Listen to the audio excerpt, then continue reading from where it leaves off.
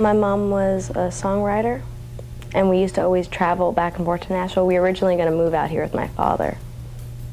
And then when they decided to get divorced, we just came out here by ourselves. I used to always sing. She'd always tape me singing with her, and she'd write with people, and I'd go through her stuff, and I'd find stuff, and I'd start rearranging stuff. High school was mostly people left me to myself. Didn't go out much.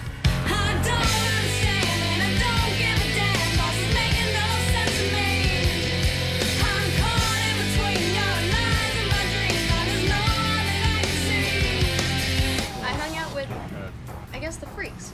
People that really had no classification, that wore the black. Just listened to all the hard music and stuff, you know? The skaters and freaks, basically.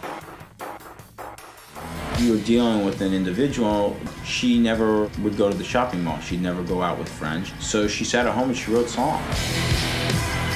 My mom's idea was to get me out of the house, to make friends, so the best way is to put a band together. I liked being on stage. I liked being noticed for once. I liked someone hearing something and actually relating with what I was saying.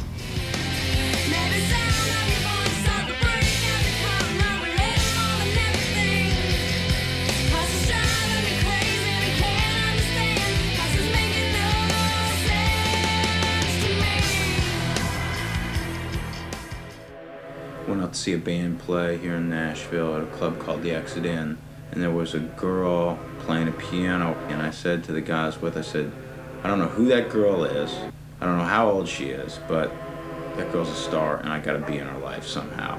Hence the beginning. We went into the studio, cut some demos with Lennon, went to New York, met with some people at MCA, met with some people at Arista, met with some people at V2, and several other labels. I feel love coming to no one there.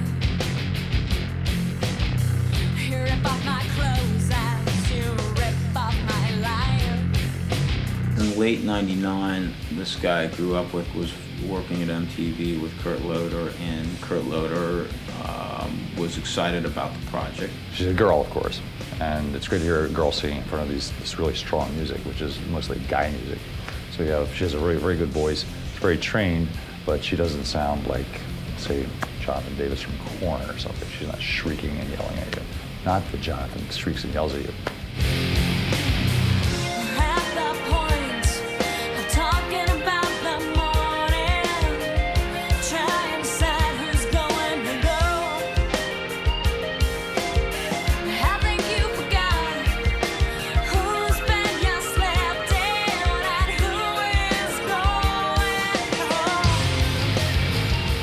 All this records and stuff is going on. You're coming back to Hendersonville after your flights out to LA. Yeah, I was back and forth in between school. Does everybody know that you're, doing these deals? Everyone at school basically knew I would do the talent shows every year just to get out of class, so. Were they hideously jealous of you, or was everybody very nice? Basically everyone didn't pay much attention to me. I called for some reason Ken Krongard at Arista, and I said, Ken, we're getting ready to execute this deal at Warner Brothers. Do you want to hear these demos? So he sent it to me, and I listened, and this was real edge. This was aggressive guitars, drums, lots of wild sort of programming sounds, and just this voice that was grown up and expressive and angry. 18th birthday, and Ken's coming down.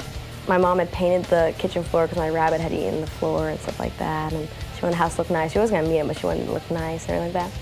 Just come down. Well, Tuesday the 4th. 4 days after my birthday, 3-4 days. Came home, find her collapsed in the closet. Apparently she's dead.